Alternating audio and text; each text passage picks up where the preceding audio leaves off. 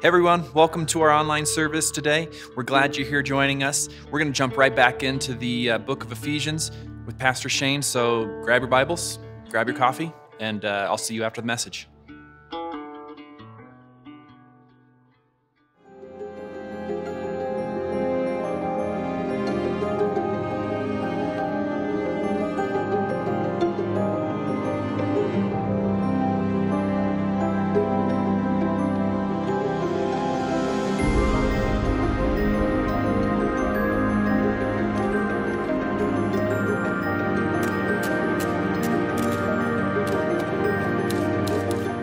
Church in Ephesus.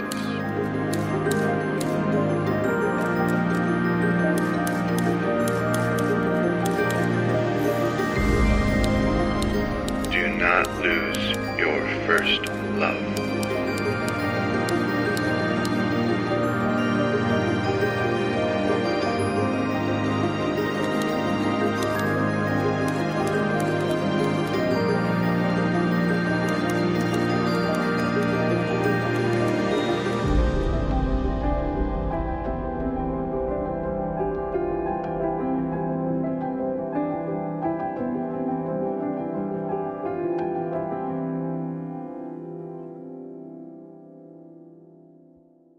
Well, hey, welcome. We're so glad that you're joining us today as we continue in our study through the letter to the church of Ephesus from Paul. We're going to be in Romans. We're going to be in Ephesians chapter 5, verse 1 through 20 today. So I want to encourage you to just turn your Bibles to Ephesians chapter 5, verse 1 through 20. You know, when I was younger, I idolized rock groups. I didn't just buy rock albums. I would buy the album and I would go through, read all the lyrics, read the liner notes. I memorized who was in what bands, who wrote what songs, when they formed, all those kinds of statistics about the bands. I read all sorts of rock magazines. I subscribed to 3 different rock magazines for years. I kind of inundated myself with the culture because I idolized these people. And as a result of that, I kind of started to try to imitate them in some ways, shapes, and form, whether it be the way I looked, the way I dressed, even some of my attitudes, that kind of thing. You know, and that's a pretty common thing, especially for younger people, to idolize famous people, whether it be sports figures or entertainers, or maybe even just the older kid down the street. And when we idolize someone, we tend to imitate them in different ways. One of the things that was popular when I was a kid was Madonna and Boy George were 2 popular figures. And there would be girls that would literally dress in every way, shape, or form exactly like Madonna. They call them Madonna bees. Or guys that dress like Boy George, and they would just kind of try to emulate him in the way he dressed. And that's kind of one of the problems with a lot of performers is they don't want to accept the responsibility that the fact is when people look up to someone, when they respect something about somebody, especially when they're younger, they're usually formed by them, and there's a responsibility as role models. It's kind of part of the job because young people like to imitate what they like. Well, when we become adults, we don't really have as much of a culture of imitation. In fact, we kind of pride ourselves, if you will, on being more individuals, right? The more individualized we can be, the better we feel about ourselves and our culture. But in previous cultures, imitation was encouraged, and it was something that was very much a part of being an adult. In fact, many people would apprentice under someone or be the disciple under someone, and they would not just seek to learn from them, but they would seek to learn everything about them and seek to emulate them and imitate them, oftentimes as much as possible. You wouldn't just study their trade or their teachings, you would study them. In fact, oftentimes you would live with them. Jesus and his disciples lived with him for 3 years. And that forms who you are when you see how people interact with their friends, with their family, how they do every aspect of life together. It went much further than skills, and it went into their character. You know, much of my ministry, I model after the first pastor I had the pleasure of serving under. He was the kind of person that I really looked up to. He was more than a boss to me, more than a pastor. He was my mentor. And much of what I do in ministry is kind of formed after him, both the good and the bad that comes with that. It's been said that imitation is the highest form of flattery. And you know, as Christ followers, if we are as adults to imitate anyone, we should be seeking to imitate Christ. You know, in fact, you'll notice if you've been around MVF Church very long, I tend not to use the word Christian. I like to say Christ followers when I talk about us. Because in our culture, even though Christian means little Christ, a person that follows Christ, in our culture, we've kind of interpreted that word now to mean someone who holds to a certain set of beliefs, someone who would believe they hold to the right beliefs about Christ. But you see, Christ followers are really what we're supposed to be. We're supposed to not just believe the right things about Jesus, we are supposed to imitate him, emulate him, follow after him in everything that we do. There's a saying that I had on a sign when I was younger, and I'd kind of like to use that saying as a question for us to think about this week. The saying was this: if you were on trial for being a Christian, would there be enough evidence to convince you? Right? So if you were on trial for being a Christ follower, would there be enough evidence to convince you? Think about your life in that term. If someone were to put you on trial because of your faith, would they even be able to bring enough evidence to show that you truly have faith in Jesus? Would they show that your life follows after him? So, that said, let's go ahead and look at Ephesians chapter 5, starting in verse 1 through 20. It says this: therefore, be imitators of God as beloved children, and walk in love as Christ loved us and gave himself up for us, a fragrant offering and sacrifice to God. But sexual immorality and all impurity or covetousness must not be named among you, as is proper among saints. Let there be no filthiness or foolish talk or crude joking, which is out of place. But instead, let there be thanksgiving. For you may be sure of this, that everyone who is sexually immoral or impure or is covetous has no inheritance in the kingdom of Christ and God. Let no one deceive you with empty words, for because of these things, the wrath of God comes upon the sons of disobedience. Therefore, do not become partners with them. For at one time you were darkness, but now you are in the light of the Lord. Let's stop there for a second. Let's look at what Paul says here. I want to focus primarily on verses 1 and 2 because this is the heart of what he's trying to get to in this past part of the passage. He says, be imitators of God. And he even says, why? Why should we be imitators of God? Because we are his beloved children. And he kind of talks about what does it mean to imitate God? Well, to live as Christ lived, to love and give ourselves up for him. You see, in Greek culture, it was taught that there were 3 points to learning. The first point to learning was theory, and then there was imitation, and then there was practice. Well, Paul, throughout this letter, kind of gives us all 3 of these. The first 3 chapters we talked about, that's the theology, that's the theory, that's the why we want to do this, right?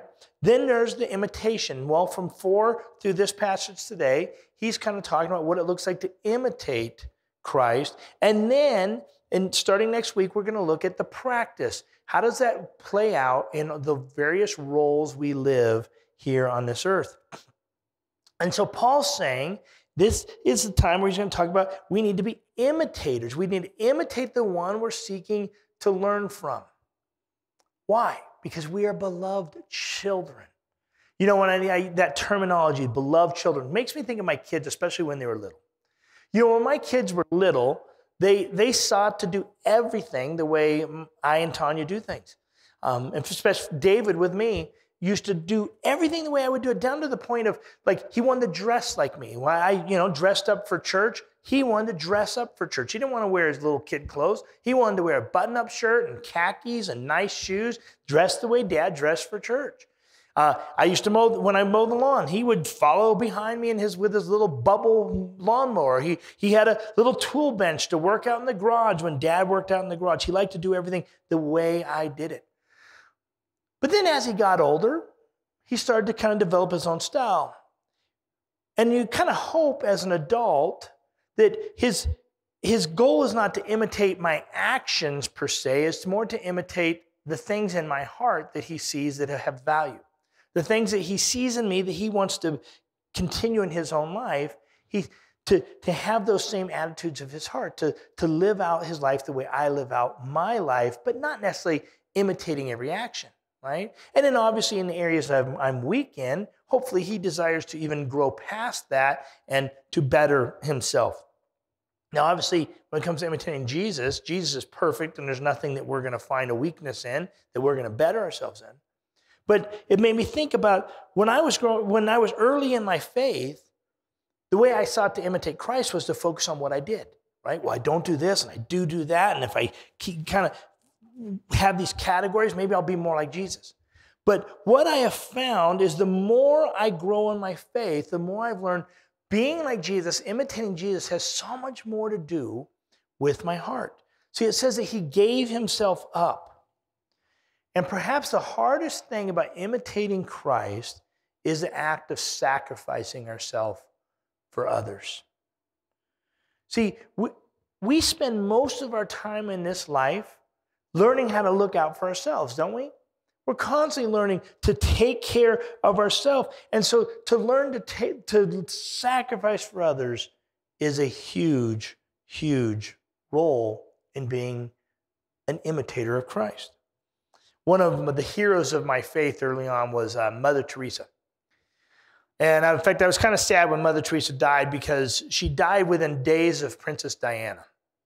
And I always felt like Mother Teresa accomplished so much more in her life than Princess Diana. And I'm not saying Princess Diana wasn't a good person and didn't contribute, but Mother Teresa's death and her life were overshadowed in the memory at that time because everyone focused on Princess Diana. And I always kind of thought that was sad. But when you think about why was Mother Teresa such an important figure of the 20th century, it was simply because Mother Teresa spent her life sacrificing for others. She gave herself up for other people.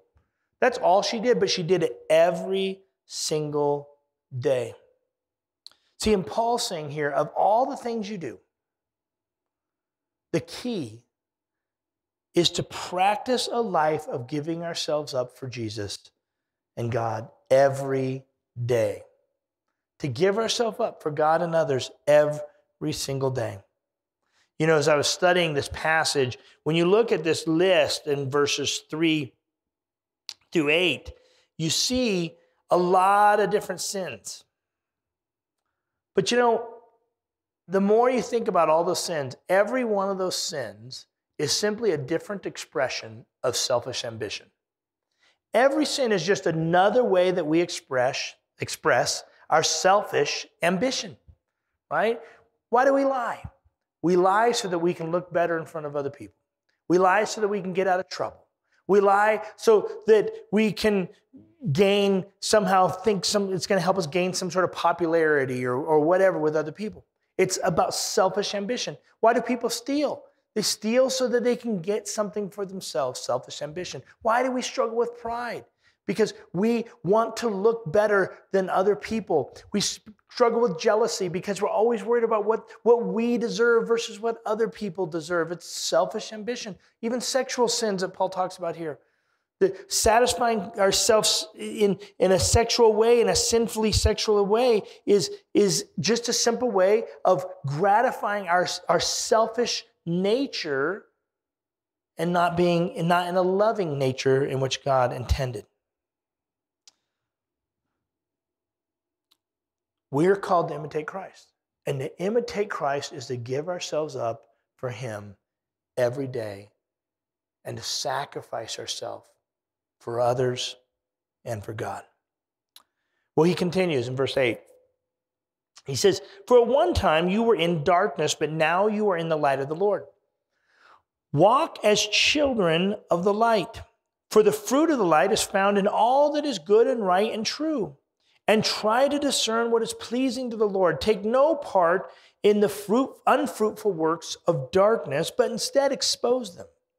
For it is shameful even to speak of the things that they do in secret. But when anything is exposed by the light, it becomes visible, for anything that becomes visible is light. Therefore it says, awake, O sleeper, arise from the dead, and Christ will shine in you. You know, I look at that, I think, in a sense, what Paul's saying here is represent Christ. Imitate Christ, but represent Christ. And possibly that's why we're called to imitate Christ, right? He says, walk as children of the light. Don't take part in the things that are out of the light, that take part of the darkness, the evil of this world. Learn and discern what is pleasing to the Lord. And notice once again, he makes a reference to children, to walk in the light as children of God.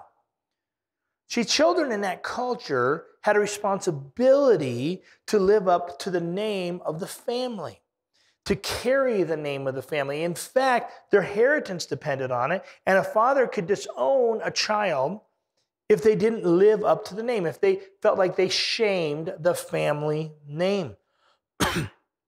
In verse 8 to 14, we see Paul contrast this between light and darkness. And it's meant to be a stark contrast. It's meant to point out that there's a huge difference between light and dark.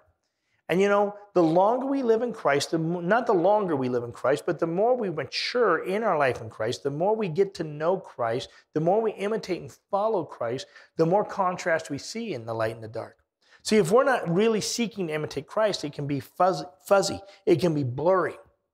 Right? What's right and what's wrong, what's light and dark can be very blurry. We kind of get into that we talked about last week, that mindset of like, well, you know, I'm a pretty good person. We kind of think of goodness as being in the light. This idea of just kind of a semi-moral person is light. But the more we walk in Christ, the more we see, no, anything off the mark is out of the light.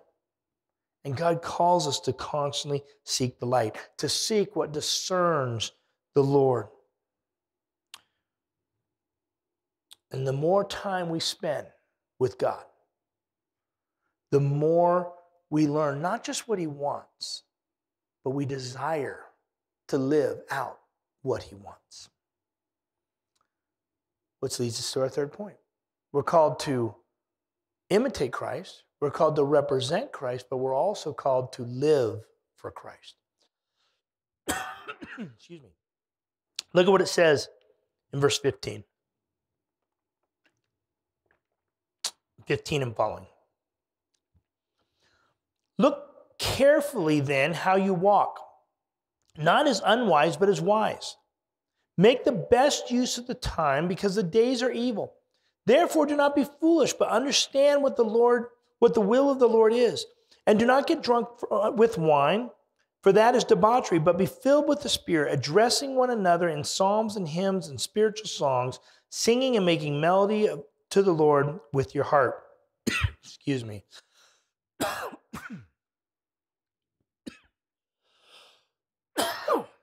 Sorry about that. Giving thanks always and for everything to God the Father in the name of our Lord Jesus Christ, submitting to one another out of reverence for Christ. Actually, we're going to talk about verse 21, submitting to one another, next week. But look at what he says there.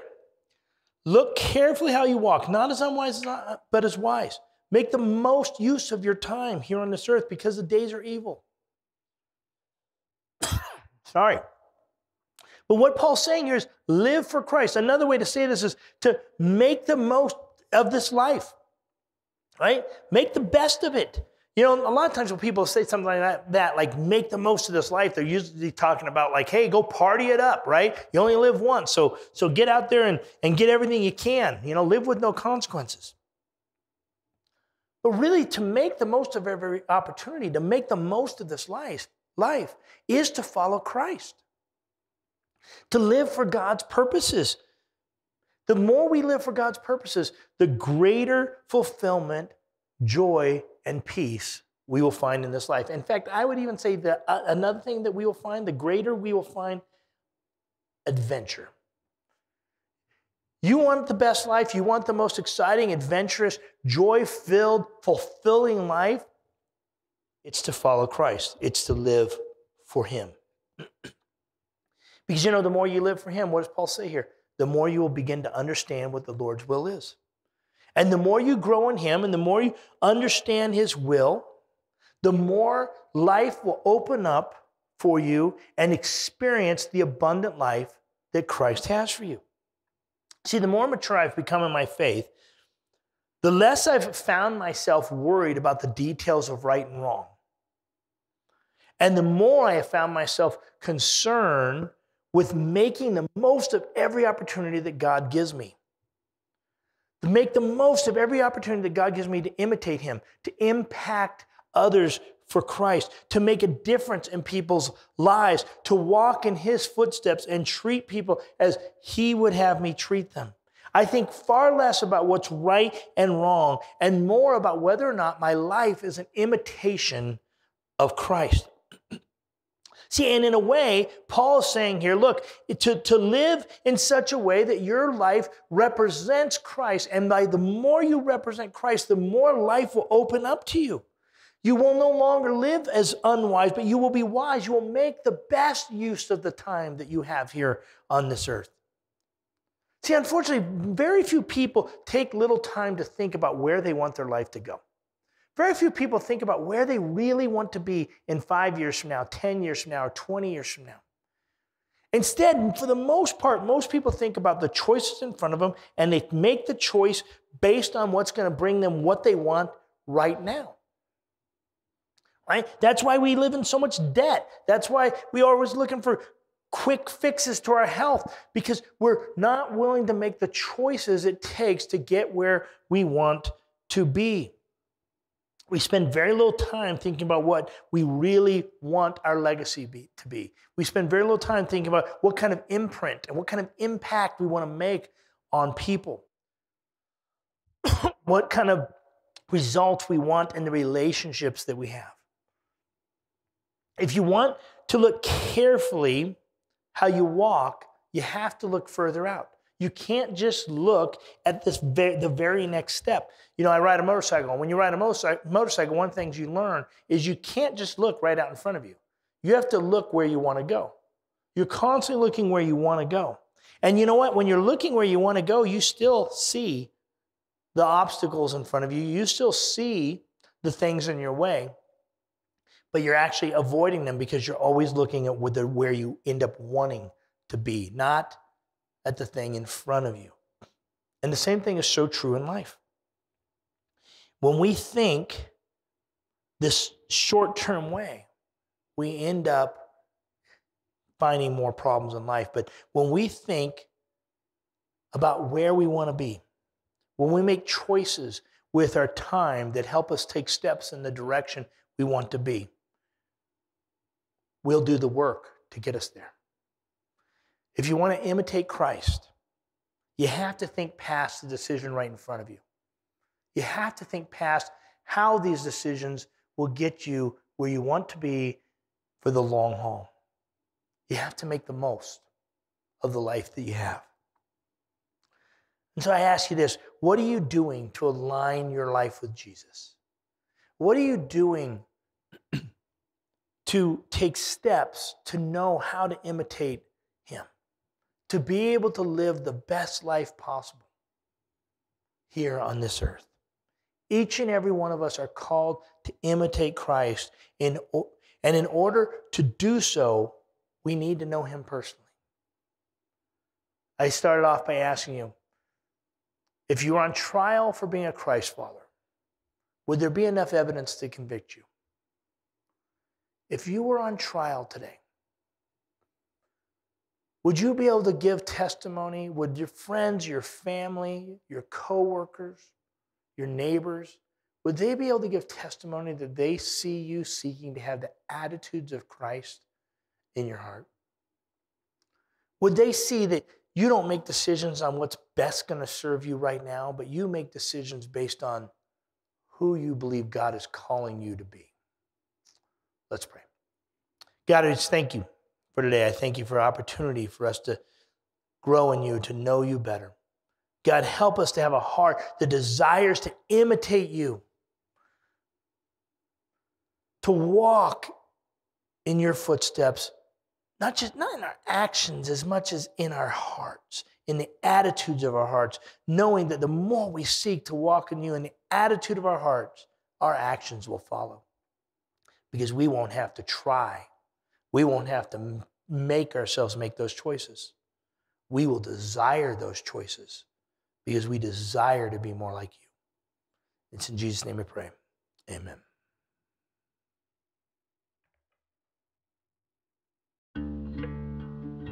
Thanks again for joining us today.